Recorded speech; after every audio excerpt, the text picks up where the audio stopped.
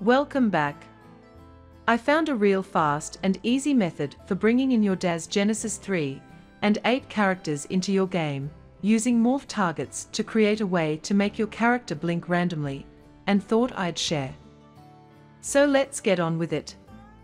First, using the DAZ to Unreal Bridge, send to Unreal and tick the box for Enable Morphs.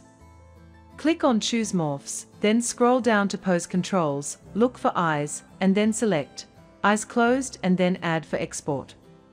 Make sure it is in the Morphs to Export pane and click Accept.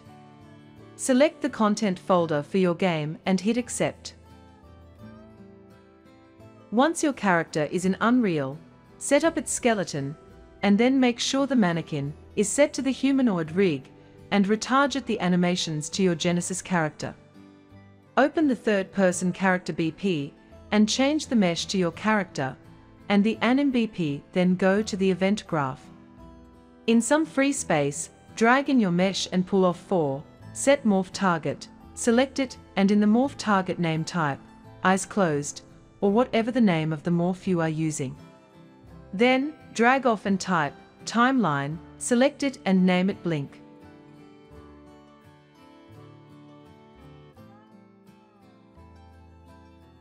Double-click Timeline to open it, tick Autoplay to True, and then add a float track. Right-click in the track to add a new key, set the time to 0, and the value to 0.1.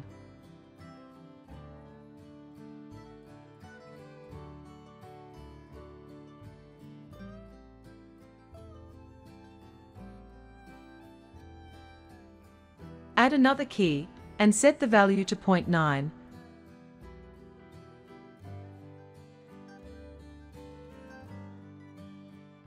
Add a third key, and set the value to 0.1 again to complete the blink.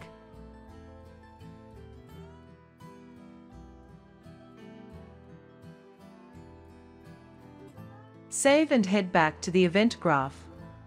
Connect the new track value to set morph target's value. Drag off set morph target's output and get a delay.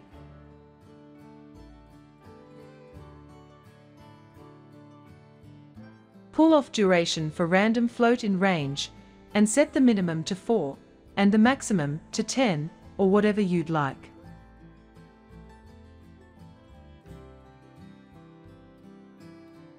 Drag the output of the delay into the play from start input of the timeline node. Compile, save and hit play to make sure it worked.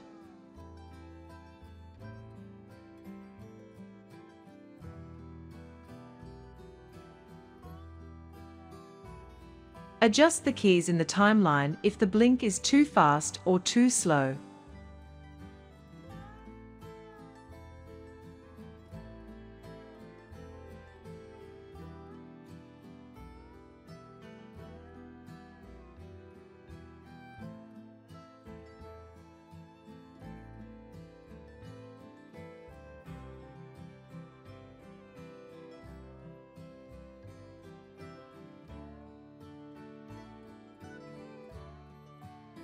I hope this helped.